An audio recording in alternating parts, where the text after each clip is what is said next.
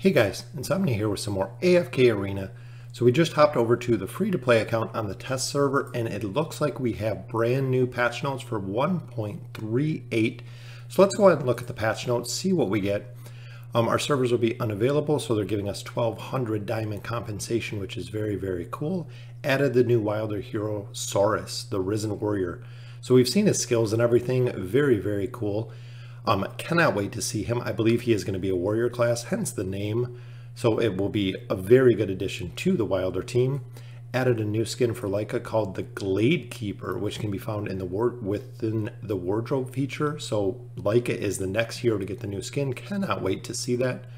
New additions and optimizations. Added the revised Heroes of Espria event that includes modified rules. So the Heroes of Espria, I believe, was the PvP event that not many people were very much into. Very, very difficult. A lot of pay to win. Higher players definitely just rocked out the Heroes of Espria event. The new Voyage of Wonder is dropping, which is the Frozen Hinterlands. Very cool, which will be 5/7. So that'll be, I believe, tomorrow. Adjust difficulty of some of the King's Towers and added new floors, making the total number of King's Tower floors 600 floors. That is a ton of King's Tower, and that is just an absolutely amazing amount of loot. Completely reworked the visual effect of Hero Union badges, which is very, very cool. Added new achievements to the achievement feature, as well as the corresponding stickers and badges. Approved the performance of badges. Added 4 additional item slots to the barracks. Common enhanced tokens will be available prior to completing stage 1240, and Twisted Essence will be available after completing stage 1240. Wow. So 4 additional item slots to the barracks, and they're going to have Twisted Essence available in the barracks. The barracks will reset once this update has been implemented. That is very, very exciting, because when you look at the Elder Tree, short of events or the Twisted Essence bosses, there was no other way to get Twisted Essence. So now if you're able to actually buy it from the shop, will be actually huge in your accumulation of the essence. Once you start getting up to the 20s, 30s, 40s, especially even higher than that, Twisted Essence is very, very hard to come by, and it takes a long time to accumulate the Twisted Essence you need to level up the Elder Tree.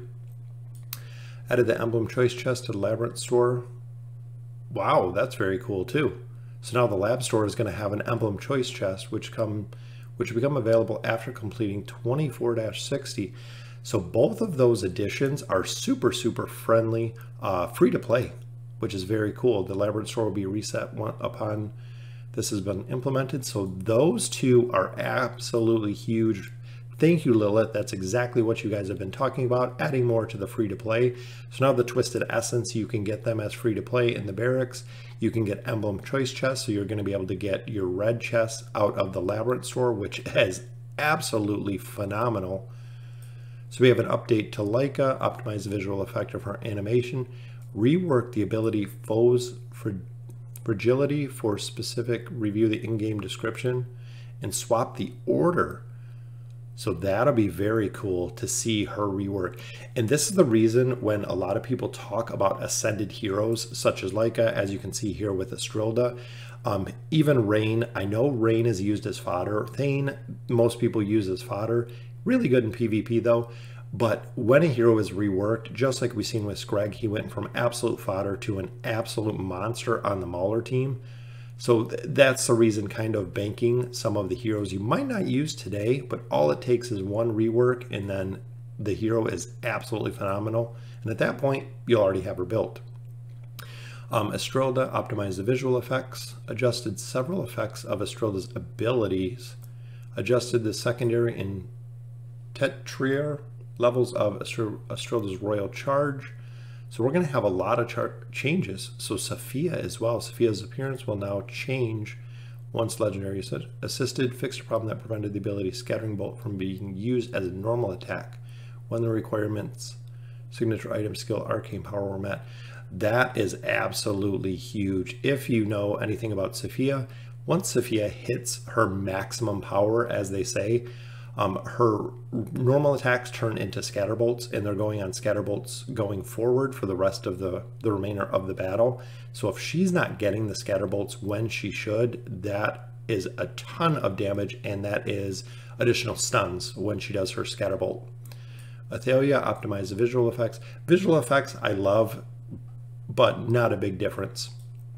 Layla, the twins, Celestial Twins, fixed an issue that occurred where some parts of the Twisted Realm feature where the ability Union would cause an ally's attributes to be increased by an excessive amount.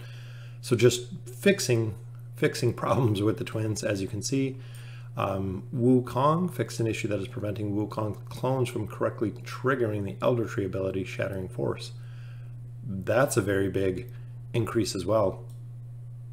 Kelthar the Plague Grip fixed an issue where the Eternal Resurgence would prevent Elder Tree abilities. So it seems just a lot of tweaks for the heroes. Verk fixed an issue that would prevent the ability Piercing Bolt from being used as a normal attack.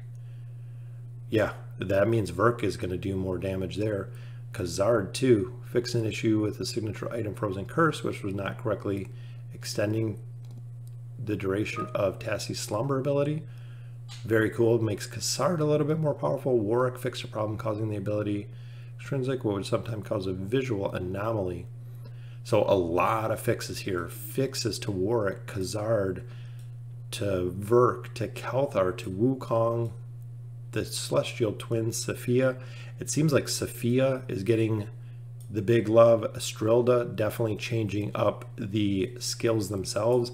The same with Leica. It seems like Leica is getting a huge buff, but we're going to have to see exactly how they increased or corrected foes' fragility, but very cool to see. Using her on my Wilder team, she doesn't seem very effective. I know the burst damage, but overall with her damage, even at Ascended level 20 signature item, doesn't seem like she does very much damage at that point.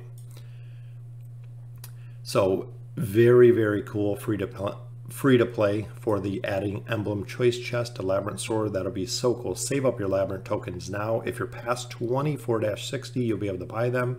Same with the Twisted Essence, getting them from the barracks after 12-40. Twisted Essence is vital to increasing the ability, increasing the stats of your entire team with the Elder Tree. Very cool. The badges I love to see. Just the changes that they do. The visual effects, like I said, not too worried about it. And we do have our brand new skin as well as our brand new hero. So it looks like the Wilder team is getting a lot of love in patch 1.38 with a new hero, a Leica rework, a new skin for her. Even though we need some of the other heroes, I know we just got Tassie, now we got Leica. So let me know in the comments what you guys think of the new patch, what you're most excited about. And as always, thank you for watching.